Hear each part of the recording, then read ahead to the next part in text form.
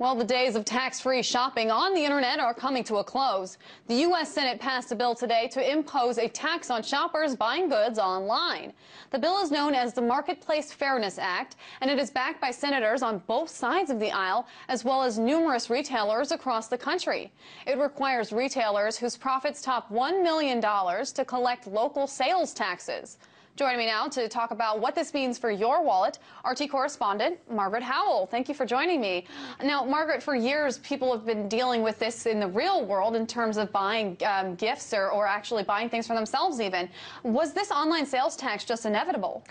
Oh, inevitable? No, Megan, no. We live in a consumer-driven market, and this bill does more than level the playing field for consumers and businesses alike. You know, when I went to the Senate floor today to listen to these arguments, both for and against why we need this bill, there are several questions that are left unanswered, which is concerning for me. So let's talk about what exactly this bill establishes. Okay, certainly. So, well, first of all, this bill is great for big businesses like Walmart and Amazon. The bill would establish essentially a universal tax on all online sales, which means that the small businesses who maybe aren't offering or aren't making their customers pay that would be forced to. Also, states that don't have the brick and mortar stores can go after online businesses that are doing commerce with their citizens. Sure. Now, President Obama and numerous other Congress members, as well as retailers like Amazon and Walmart, as you said, all support this bill. Who is against it and why?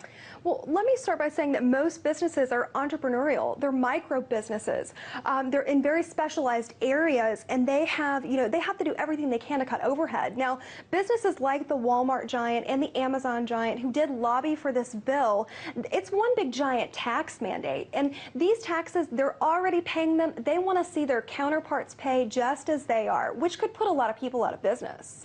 Now, at the same time, state and local economies have to earn their revenue somewhere, and the fact is that more and more people are turning to the internet. I mean, Cyber Monday alone last year, Cyber Monday, just for those who don't know, is the internet equivalent of Black Friday. They had 129 million Americans actually shop online. Online shopping has grown itself to a $226 billion a year industry. So is this a means of leveling the playing field in terms of getting everyone on the same page for taxing them? Well, yes, Megan, it is. Proponents say yes, but it does more than just do that. If it just did that, it may be okay.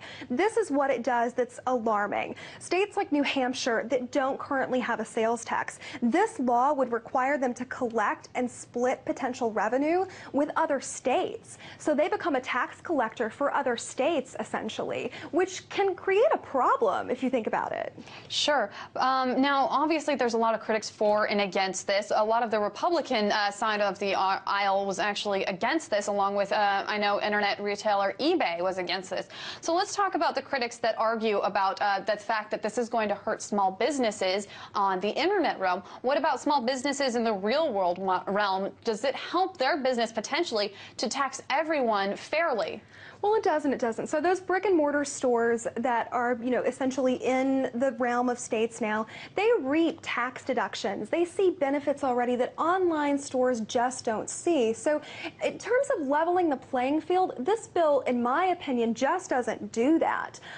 What it's going to do essentially is force small businesses to pay up when maybe they can't, which we could see reaping the hazardly effects of this soon, in my opinion. And Margaret, is there any indication as to how this tax system will work? Obviously, there can be a retailer selling it in one state, the manufacturer can be in another state, and it could be shipping out of a third state. So who earns those taxes? Certainly. So, well, in answer to your question, everybody, which creates the mess. And I love that you brought that up, Megan, because it's so critical. I want to give you a microcosm example here. California. Now, they can audit up until 6 years. They have that law in the books that says we can audit businesses for 6 years. We can go after the business. We can demand their consumer data.